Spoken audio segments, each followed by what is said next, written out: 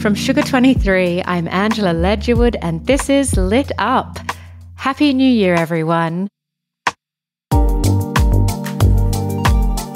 This is our first episode of the year, and we are so excited to talk to Hilary Kelly, a book critic at Vulture and New York Magazine, who contributes as well to The New Yorker and the LA Times. I find Hilary's criticism refreshing, saucy, and smart. She judges a book by what's inside of it, not by the hype machine around it, like a true critic. So what we're going to talk about today is the important books that we might have missed in 2021 and the books we're looking forward to in 2022. I hope you enjoy this episode.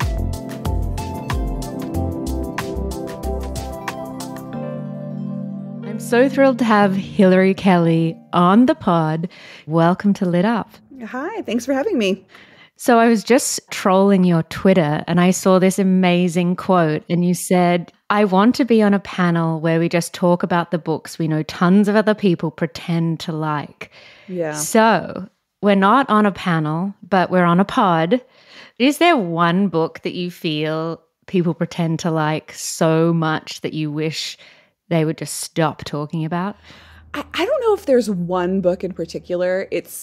There's more that's been this energy that's been percolating for the past few months, especially this fall, where it felt like fall 2021 was lined up as this giant fiction bonanza where we were going to get books from all the heavy hitters. Our bookshelves were going to overflow with goodness.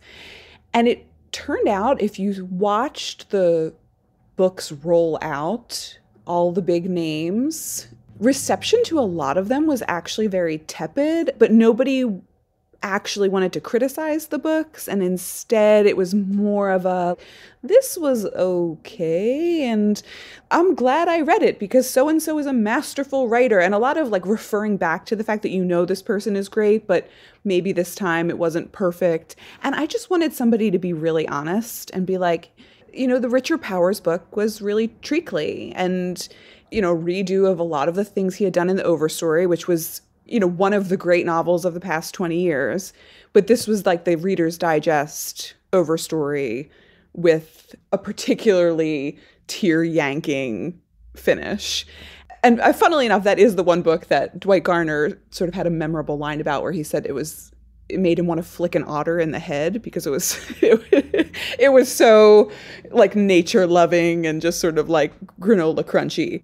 But most of these books, it seemed like everybody wanted to be excited about them because everybody wanted a lot of great books to come out and it didn't happen. And nobody's come out and been like, you know what? This fall, a lot of fiction, the big fiction, it actually kind of sucked. It didn't live up to our expectations. And I want a lot of people to just like sit around and talk to me about that. Well, it's funny you mentioned that book in particular because I said to my boyfriend who loves Richard Powers and had read that novel, shall I take this one, you know, on Sunday on a bus trip? And he said, you know what? I wouldn't, you know, and he is obsessed with him. And so I didn't. And thinking about this conversation we were going to have, and I'm so excited because I also couldn't locate in my mind what the big books were that I had adored this year. So I'm so excited to hear from you. It feels like people are being kind to publishing and to writers because there's been a crazy pandemic. And I feel like maybe we're all a little less snarky and wanting to say kind of bad things about things. But what happens is you end up kind of getting a tepid, neutral, and it doesn't feel like a really invigorating conversation about books. Yeah, a novelist who I'm friendly with, I've never written about her work, but Amber Sparks is her name. She tweeted something the other day about how distasteful she finds galley excitement these days. I don't know if all of your listeners are like insidery about the way that it works, but usually, you know, critics and editors get advanced copies of books anywhere from a month to 6 months in advance. I'm reading a book that's coming out in August right now. So we get things very far along, and there's sort of this atmosphere on Twitter especially where it's like, oh, I just got the new Sheila Heti novel. I just got the new Mohsin Hamid. Here's my status marker that I'm a person who gets these books, has early access. I mean, I'm an arbiter of taste, whatever. I'm not saying I am. That's the idea behind this. And it creates a hype machine that it's impossible to tear down in the moment because no one's read the books yet. And I feel like the hype machine around like, I love this novelist, her novel is coming out in 4 months, therefore I need to make a huge public to-do about it, has sort of like taken over a lot of the literary conversation. And we don't always wait, or even by the time the book comes out, a lot of the talk has already sort of simmered by because everyone's just talked about how excited they are for a few months. Yes, but they haven't read the book. Right. I've done it too because it is exciting. But the thing is, I'm not really posting because I'm excited because I've read them and they're great. It's more like they're here. It tends to benefit certain kinds of writers, though, in a way that is, I don't want to say unfair, because let's just say that you're already part of a class of people who went to Iowa Writers Workshop together, and a lot of them have become successful novelists. And so they're saying, look at the cover of this book, look at this book I just got. It creates this system where the same people are rewarded over and over. And a lot of the people whose work really deserves the time and like attention of readers and critics doesn't get it because they don't have an in to the hype machine in the way that other people might. And I mean, this isn't something new. This has been going on forever. I mean, who you know has always been pretty important in publishing circles, but it just feels like a cycle that even though I know I've been a part of it, I'm a little bit sick of right now, or a little bit sort of just disgruntled by. You know, you just mentioned that you're reading something for August and you write really beautiful and in-depth profiles of certain writers. Can you talk us through the process of choosing that person? I have to feel like the book that they're writing is moving them in a new direction. And I have to feel like who they are matters just as much as what they're producing. There are a lot of amazing novelists out there who will tell you that they are people who sit in a room quietly alone for a lot of hours a day, and that their process is, very internal, and maybe they're not a big part of the publishing scene, all that kind of stuff. And it doesn't mean that it's not worth it to write about their work, but I often find the work itself so engaging that I don't want to pull the person into it unless they have something about their experiences or their living situation, something that went into producing this particular novel that feels like it has to be uncovered for us to better understand their work. And that's a little bit controversial because there are a lot of people who I think get upset when you want to talk about the author's life. Like when you say like, well, I really want to know if, XYZ went on this cross-country road trip and did a lot of acid. Like, I care about that. But I think we can't get around the fact that we are interested in authors' lives and we want to know where stories come from. I mean, these are questions that we've had forever and we're going to keep trying to answer them, sometimes imperfectly. But, I don't see anything wrong with thinking through, like, how did you get from a blank page to here? And what happened to you that made that possible? Can you tell us about Claire Vaye Watkins, what her latest book is about? It came out in 2021, and what you discovered about her that was really fascinating. Claire Vaye Watkins, I had read all of her other work before I thought about this profile. And then she wrote, a beautiful first novel. And so when I saw she had this book coming out, it's called I Love You, But I've Chosen Darkness. First of all, I loved the title. The best title. But I realized that the way she lived terrified me. And some of that is that she lives quite literally in the Mojave Desert, and a place I can't imagine being. And also that she has managed to decouple herself from a lot of the expectations of women my age. And her and I are the same exact age. We're both 37. We both have one child. How did she do this? Like, how did she get to this place where she lives so freely? And I don't imagine that she doesn't have concerns or guilt or any of those feelings, but it just felt like she poured out in this novel every thought that you might have surrounding ambivalence about having a child and where that comes from and what you do about it. But I was terrified. I was absolutely terrified of the kind of life that she had, because it seemed so untethered from like everything that I feel like holds me into this like little, row house in Washington, D.C. And actually my editor didn't at first want me to fly out to do the interview. And he wanted me to just try and like do it over Zoom, which had become super commonplace during the pandemic. And I found so limiting. I felt it was so impossible to get to know a novelist or any kind of writer through a screen. And I just kept like begging, please, please let me come to California. I promise it'll be worth it. We have to be in the desert together. And if I wasn't pregnant, we'd have to go do some drugs, sitting among the rocks, watching the sunset, And finally he was like, you know what? I think you're right. Come out to California, come meet her. And I mean, it was actually like a wonderful experience being out there. It sounds strange, but going to see her helped me personally get over a lot of my own fears, which is not the reason that you should write a profile of someone.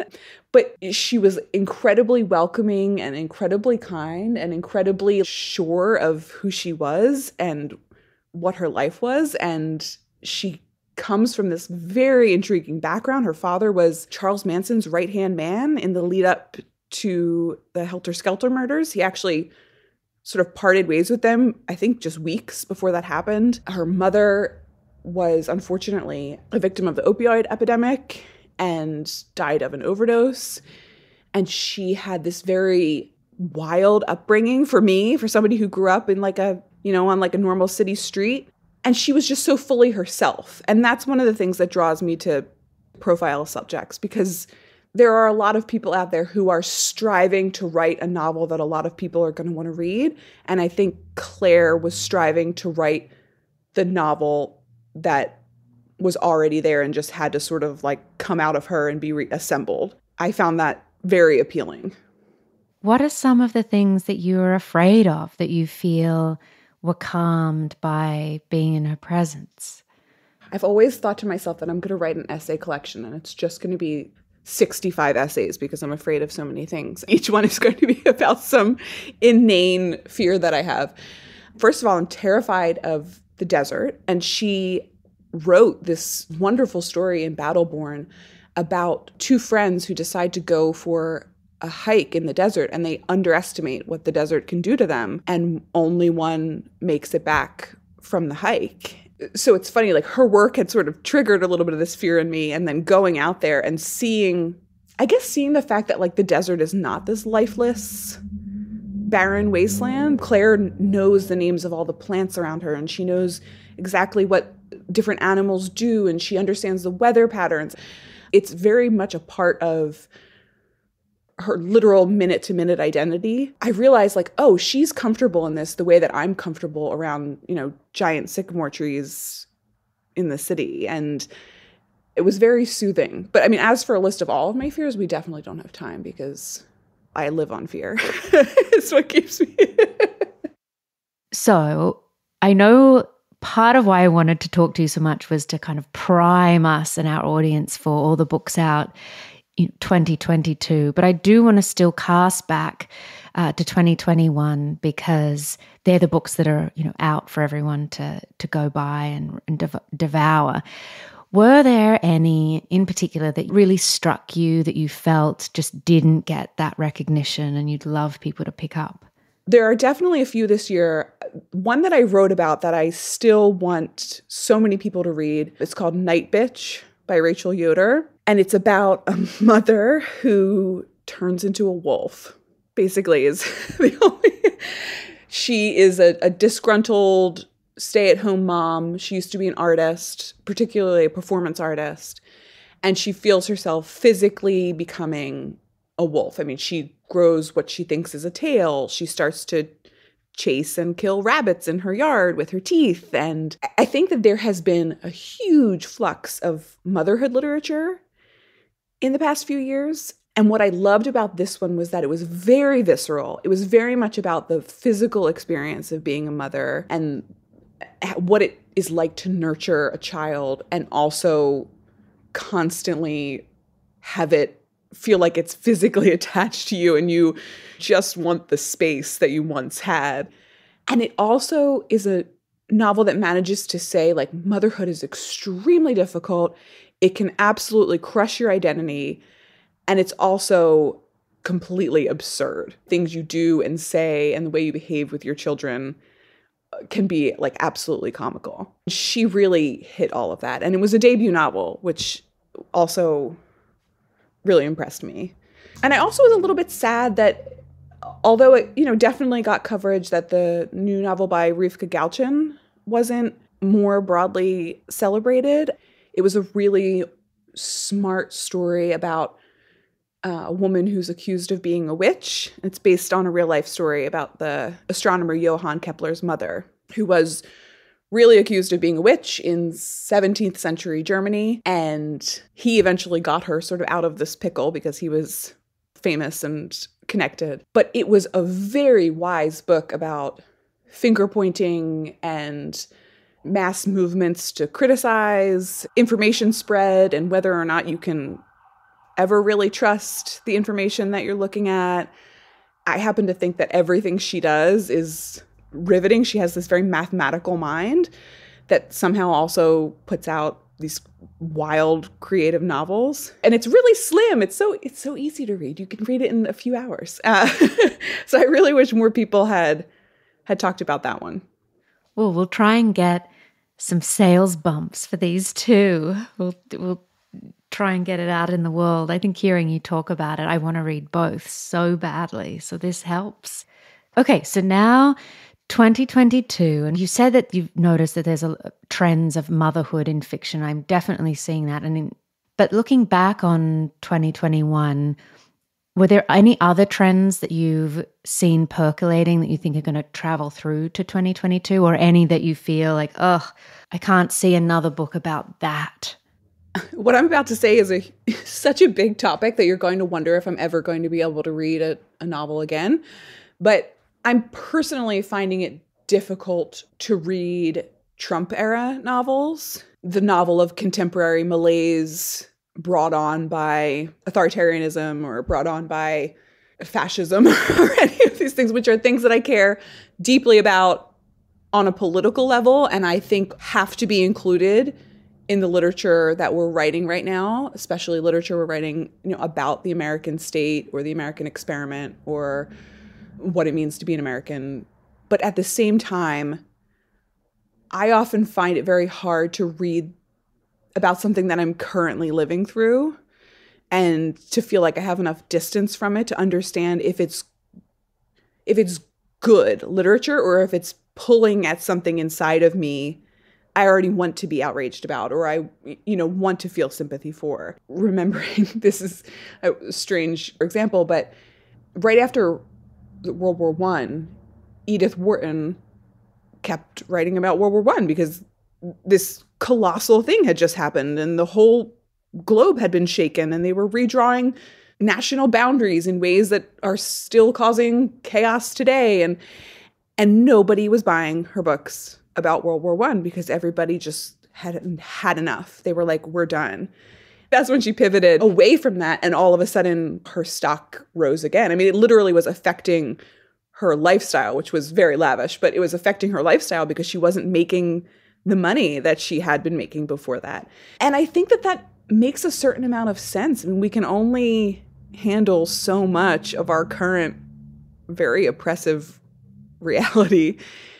I found myself reading a lot this year books that were written and published in like the 1950s or the 1970s. I mean, I read a lot of like Midwest Americana, which was about a completely different set of American problems because I just didn't want to be in this world when I was in it, and then also in this world when I was working, and then also in this world when I was relaxing. It just felt like too much. Well, and I think it's interesting, the COVID books everyone can't really engage with because we're too close, because we're still all traumatized by everything that's happened. I think I'm craving comedy, like really whip smart comedy, kind of satirical writing, but they're hard to find, funny contemporary books. Yeah. It's hard to find books about happiness, and there are really good narrative reasons why that is, because happiness is not a problem to solve, and narrative wants a problem. But I know that I'm infamous in my family. I have two sisters who also love to read.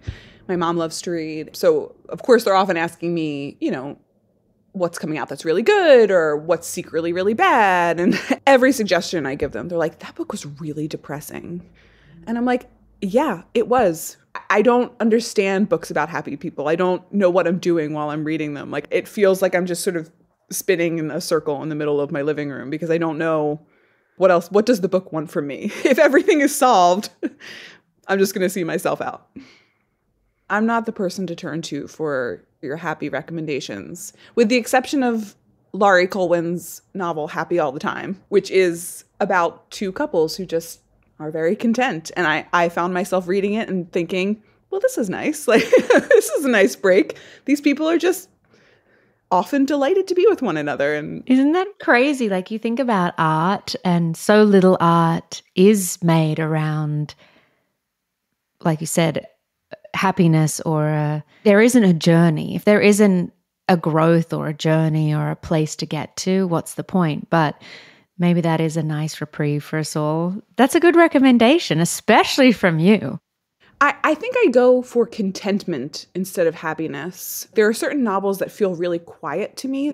Like, I could reread Housekeeping by Marilynne Robinson over and over again. The characters in that are not particularly happy. I mean, happiness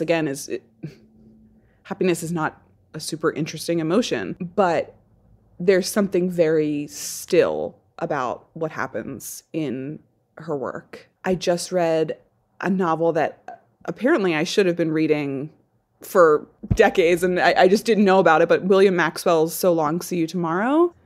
And it's about something that sounds quite dark. It's about a boy who is telling the story of a murder that took place in his town when he was young. But there's just something very compassionate about it, and his prose style has a kind voice to it. It feels approachable even in its darkness. Well, that's a lovely recommendation too. I saw you posted that on Twitter. It is something, isn't it, when you find something you really connect with so much that you have to share it. It's a lovely impulse to have. So I loved seeing that as well. Okay, so this year, 2022, any standouts that you are excited about? There are a lot of memoirs coming out in this coming year by women whose work I have read with a lot of interest in the past. Megan O'Rourke has a new memoir coming out that is about chronic illness. It's called The Invisible Kingdom. Heather Havrilesky has a memoir coming out about marriage. It's called Foreverland, but her take on marriage is that it's a bit of a trap, and we expect too much out of marriage, essentially, which I think is a very interesting idea for reasons that I shouldn't explain because my husband will probably hear this.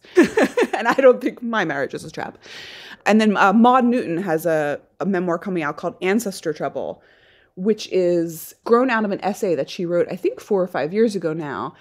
And she traced her genealogy and found some completely wild stories. But she writes about what we want to know about who we are and where it comes from, and how much we can really feel connected to people who came before us who may have acted in ways that we find either abhorrent or just alien. And so those three, in terms of nonfiction, I'm intrigued by.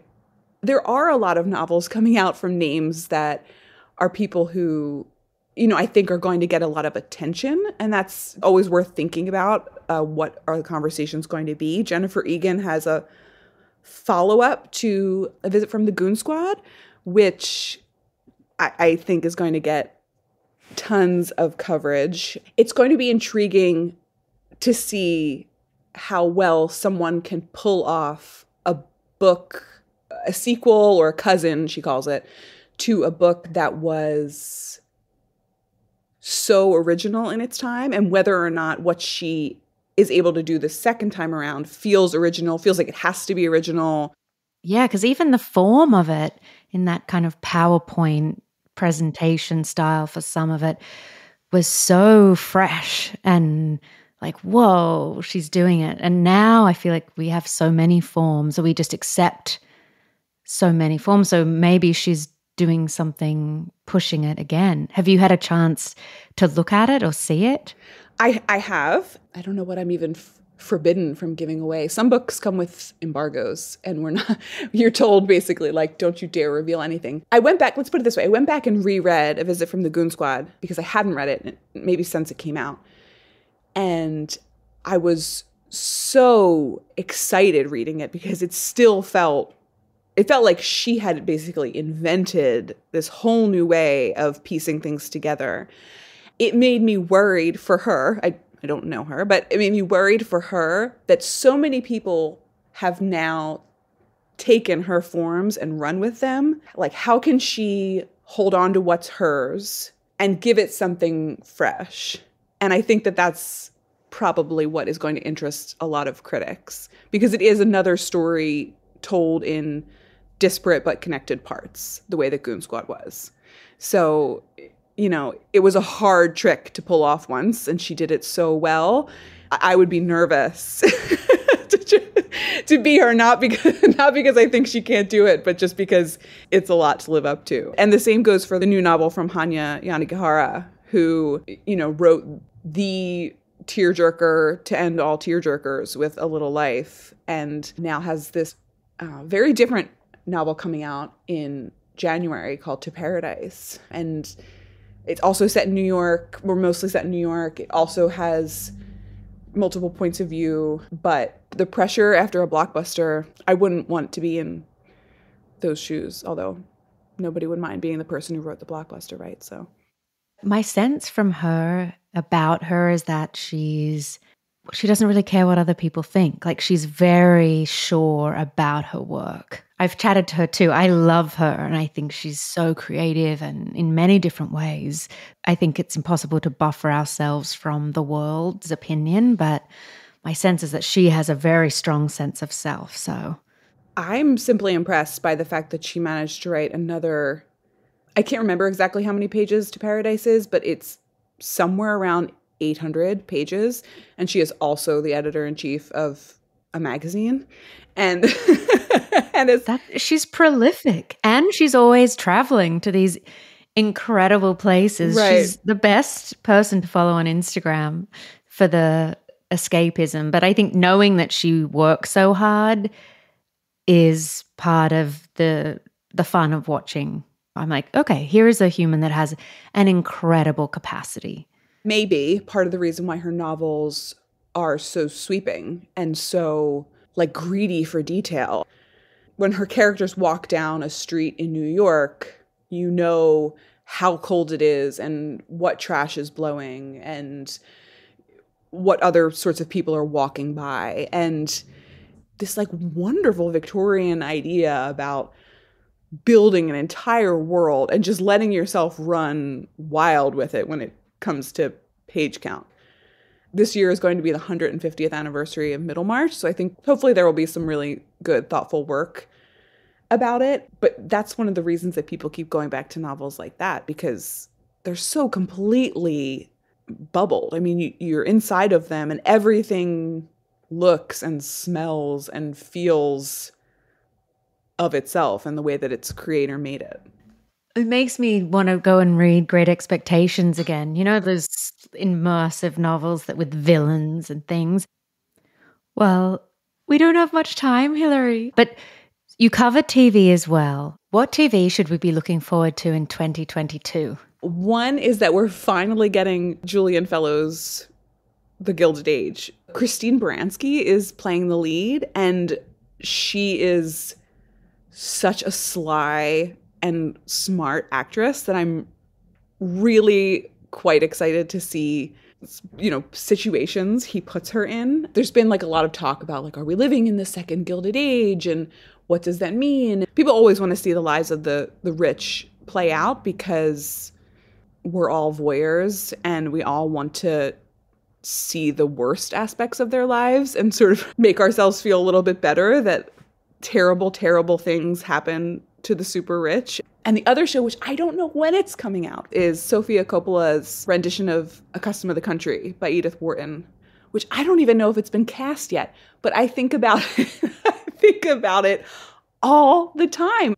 She is so good at understanding what lies underneath frivolity, and having her version of Marie Antoinette's life story and now getting to watch her bring to life Undine Spragg, like one of the great heroines of the 20th century. I'm just very excited about that. And I think about it all the time. I've been harassing actually the poor people who are producing it, being like, give me the information. I need to know.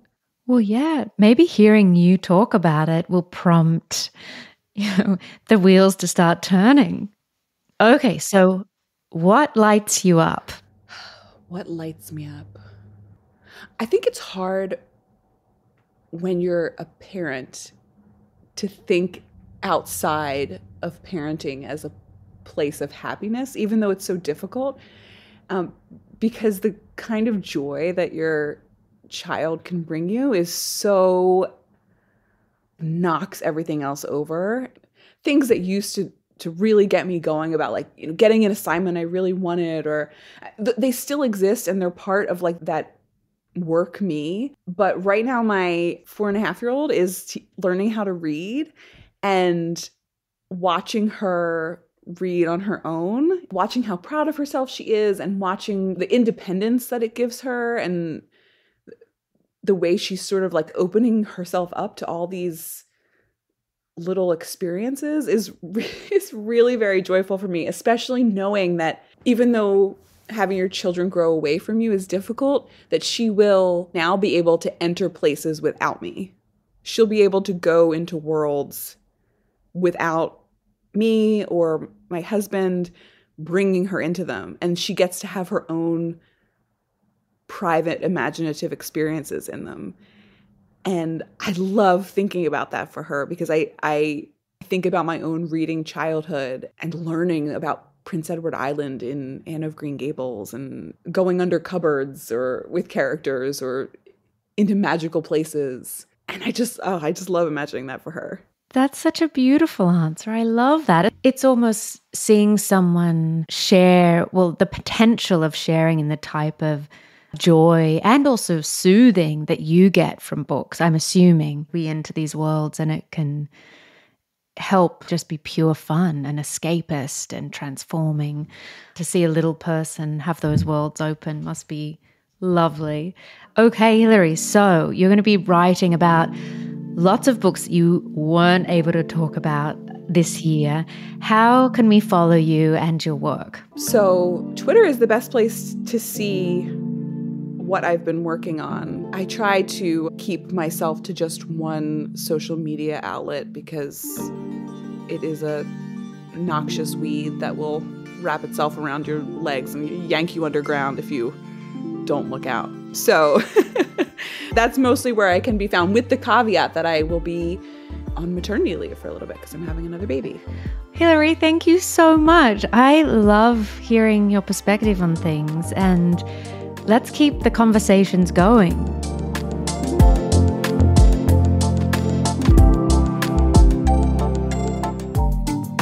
Thank you so much for listening to this episode with Hilary Kelly. You can find her on Twitter @HilaryKelly. We'll be back in 2 weeks. We'll see you then.